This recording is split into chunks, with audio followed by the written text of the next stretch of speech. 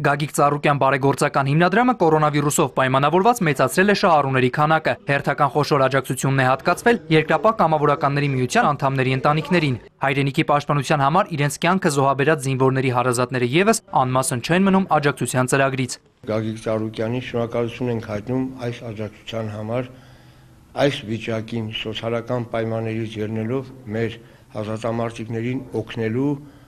և միջամտելու իրենց ինչ-որ մի կենցաղը ապահովելու համար։ Գագիկ Ծառուկյանը մշտապես ուշադրության կենտրոնում է պահել հայրենիքի պաշտպաններին, ջանք չխնայելով, որպեսզի Հայաստանի և Արցախի սահմանները ամուր լինեն։ Ես առաջին դեպքը չեմ, տարեստարի մարդ ուշադրություն մեզի հատկացնում է։ Պոստերին։ Երկրապահ հազատամարտիկները ամեն վայրկյան պատրաստ են վերադառնալ հարազատ դիրքեր, երիտասարդ պաշտպանների հետ ապահովելու հայ ժողովրդի անվտանգությունը, սակայն այդ ամենը ավելի է արժևորվում, երբ զգում են, որ իրենց կողքին ամուր աջակից ունեն։ Այս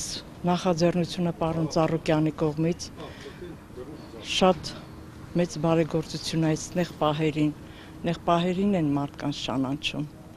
Իրոք որ պարոն Ծառուկյանը միշտ էլ օգնել է իր աշխատակազմին կազմներ, շատ շնորհակալ ենք։ Աստված այս նեղ պահերին, որ ինքը մեզի հասավ պարոն Ծառուկյանը, թող Աստվածը իրան հասնի իր ընտանիքին, իր օջախին։ Ծառուկյանը միշտ էլ մեր կողքին ա եղել,